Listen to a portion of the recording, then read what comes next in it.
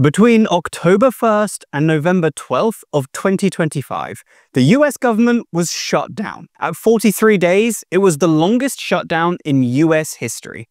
It was caused by Congress failing to pass a continuing budget for the government. But here, I want to talk about the impact at NASA and specifically what JWST did during this shutdown. While NASA stops almost all non-essential research and mission development, furloughs most employees, reduces staffing at research centers to minimal numbers, and stops work on non-essential spacecraft. Fortunately, they don't just abandon a $10 billion spacecraft.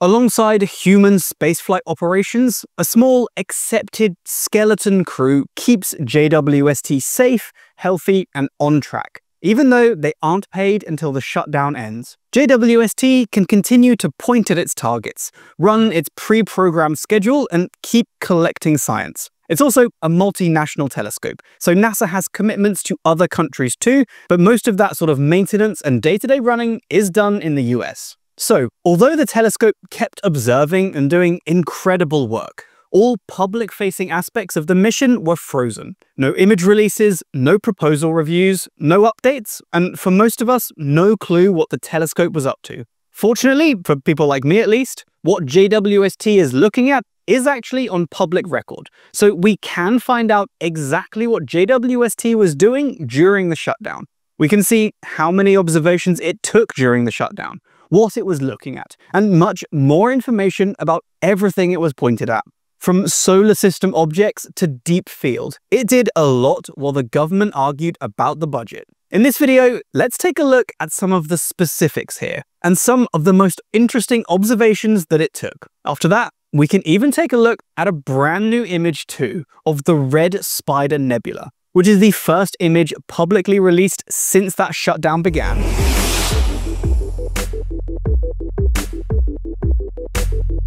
NASA wasn't allowed to continue a lot of its operations during the shutdown, but JWST was allowed to carry out its pre-programmed autonomous observing, and we can see what it was doing. So here's how it works. Every exposure automatically generates an entry in something called MAST.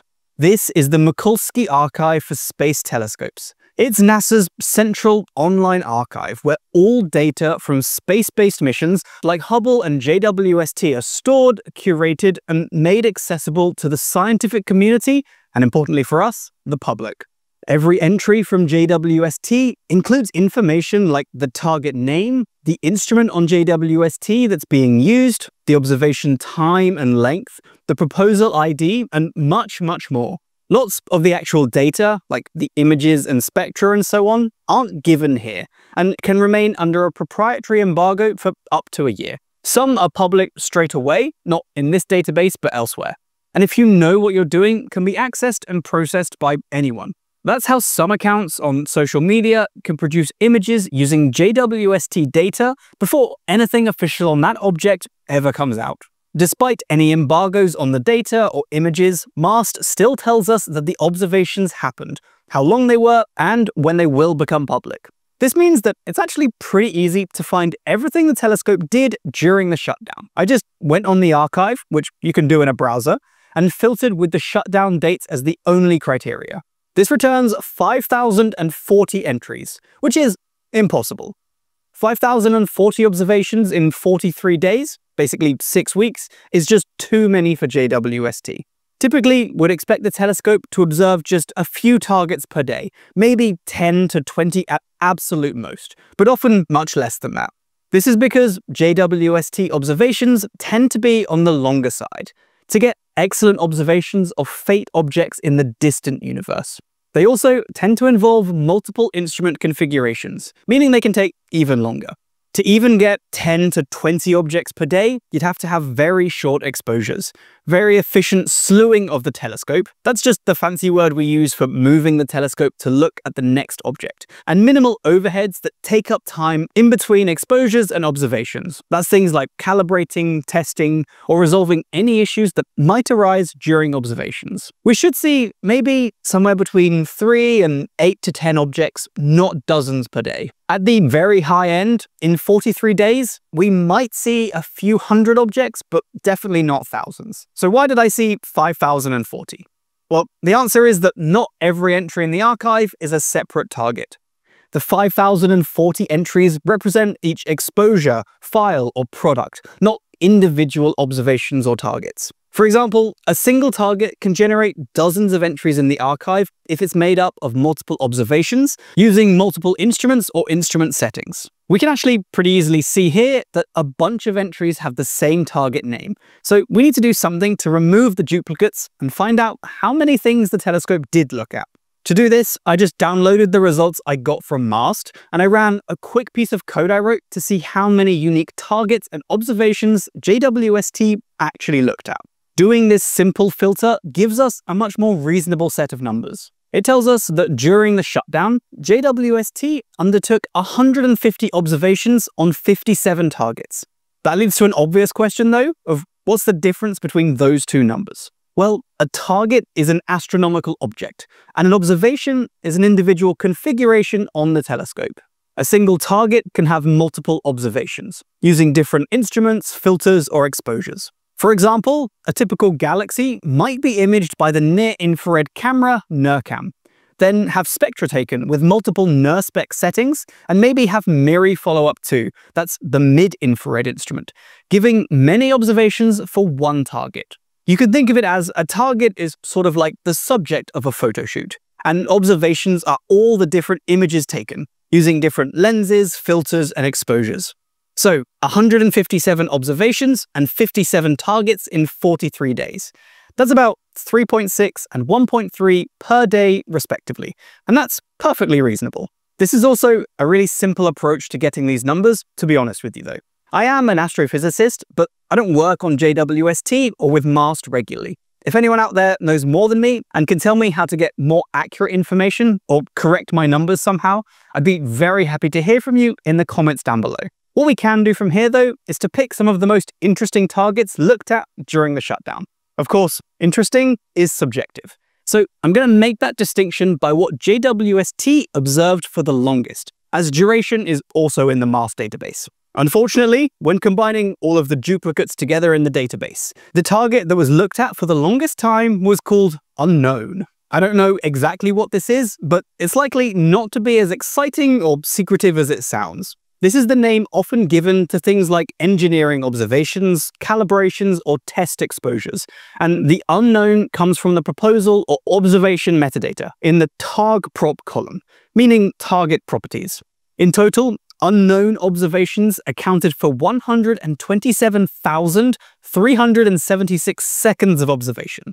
But let's also look at something a bit more interesting. Here we have the top 10 longest observed targets during the shutdown. It includes a very long 106,000 second observation of a solar system object. I don't know more than that, but it's likely to be something like a distant minor planet. Next up is deep imaging of the Hubble Ultra Deep Field region using NIRCam for 72,000 seconds. So that will be part of some incredibly exciting images when it's eventually released. JWST has looked at that region before, so videos up here if you want to hit all about that. There's then 53,000 seconds observing Jupiter's moon Europa. Then another observation of that same solar system object from before, something that then looks like an exoplanet host star. So probably some transit data or direct imaging observations. That one should be pretty exciting too. Then another repeat of the Hubble Ultra Deep Field.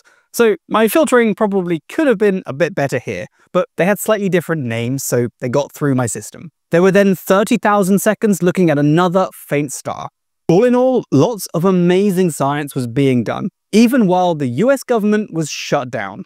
Next up, I want to show you the very first image from JWST since that shutdown. Notice they've stopped releasing images completely during the shutdown, and this one was revealed right as the shutdown ended. The paper that the image and data is taken from did release during the shutdown, but that wasn't a NASA-specific thing, and the press release for the image was only released once that shutdown ended. I want to start by showing you the Hubble image of the same object first, though. It's something known as the Red Spider Nebula, or NGC 6537. This Hubble image was released in 2001 and shows a narrow waist with 4 outstretched legs and a reddish glow, showing us how the nebula got its name. Now, this is what JWST saw in the exact same patch of sky. And I hope you'll agree, the difference is absolutely staggering. Using NIRCam, JWST has revealed more detail than we've ever seen here before. This picturesque planetary nebula is adorned by an incredible backdrop of thousands of stars. Planetary nebulae like this form when ordinary stars, just like our Sun, reach the end of their lives. They balloon into red giants and shed their outer layers into space, exposing white-hot cores that are left behind at the center. It all glows thanks to ultraviolet radiation, ionizing the cast-off material, heating it up and making it glow. The planetary nebula phase of a star's life is beautiful, but it's also relatively short, lasting just a few thousand years, which is short on cosmic scales. In the 2 decades between the Hubble image and the JWST image, we can see the nebula expand and change subtly. It's really interesting to see things evolve on human timescales. The central star that died to form this nebula is visible in the center, glowing a little bit brighter than the webs of dusty gas around it. In visible light images, like that of Hubble, the star looks faint and blue, and dust obscures many structures and details in the image. In infrared images though, like JWST's, the star shows up as red and brighter, and the infrared light is much, much better at penetrating through the dust and revealing the beautiful structures and background details of the image. JWST's massive mirror and sensitive infrared detectors reveal a shroud of hot dust around the star, a disk swirling and orbiting the star. There may well also be a hidden companion star in there too. We can only see one star in the center in the images, but the shape of the Lobe Nebula might suggest another star in there too, interacting with the first one and shaping the material being thrown off. JWST also reveals the full extent of those large lobes too, shown here in blue, contrasting the pink of the dust that surrounds the star. Stretching over the entirety of NIRCam's field of view, these lobes are shown to be closed, sort of bubble-like structures that each extend out about 3 light-years. Outflowing gas from the center of the nebula has inflated these massive bubbles over thousands of years.